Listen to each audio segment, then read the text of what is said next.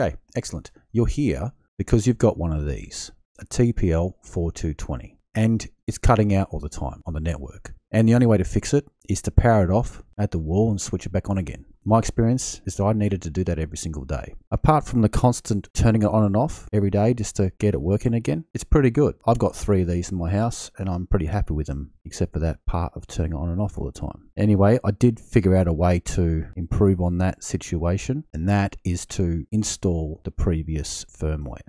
Okay, first thing you've got to do is find out what model you have, and it's written on the back. If you look at the sticker on the back, it'll say here version. Mine's version 4. Okay, so I'm on this website here, TP-Link support page, downloads for WPA4220. So select your version there. Now, I don't know if this affects other versions, but I know it affects version 4. Leave a comment if you're having this problem with version 5 or version 3, etc. Anyway, scrolling down.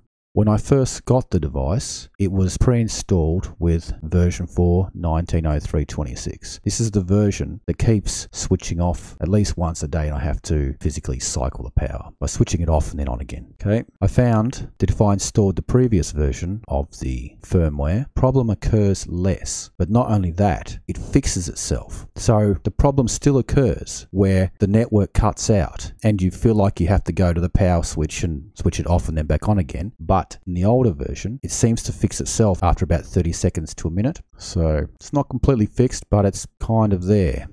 So I think the difference between the newer version is that it doesn't detect the problem internally and reset itself, whereas the older version does. So anyway, what I've done on all my TL4220s is installed the older firmware. What I did is downloaded.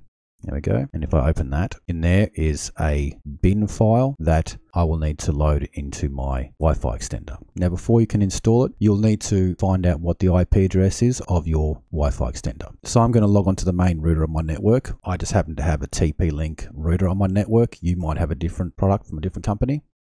If I look at all the wired clients on my network, I know from experience that the TP-Link4220 that I want to install the firmware on is that IP address. So I can type that IP address in. Your IP address might be different, but anyway, look for something like that, TL-WPA4220 in the connected devices configuration page that your router might show. Anyway, so that's the IP address. So I've now typed that IP address into my browser and I'm taken to a login screen. Now, this is the login for the particular one of those on my network that I want to fix. Default admin username and password is just admin. You may have changed that. Okay, system tools, firmware upgrade. I've already got the older firmware here because I've already done it on this device. But anyway, browse that file and see here that it's in a zip. I'm going to have to extract that. So let's just extract that temporarily. Extract, there we go. Now go into that folder and select the bin file, open. Okay, and then press upgrade, and then after 30 seconds or so, it's quite pointless in my case because I already have the firmware, but I'm just showing it to you anyway. Okay, so it restarts itself and auto logs back in. That actually took about 2 minutes. Okay, so down here, you should see the updated information for your build. Now, I already had it, so that information didn't actually change, but anyway, you understand. Now, you'll notice that instead of your network cutting out every single day and you needing to power the extender off and then back on again, the problem will happen every couple of days, possibly. And if you just sit there and be patient for 30 seconds or a minute, it will start itself. It's not completely improved, but it's better. I myself won't be going back to this version of the firmware ever. Excellent. Thanks for watching. Remember to like, comment, subscribe, and share.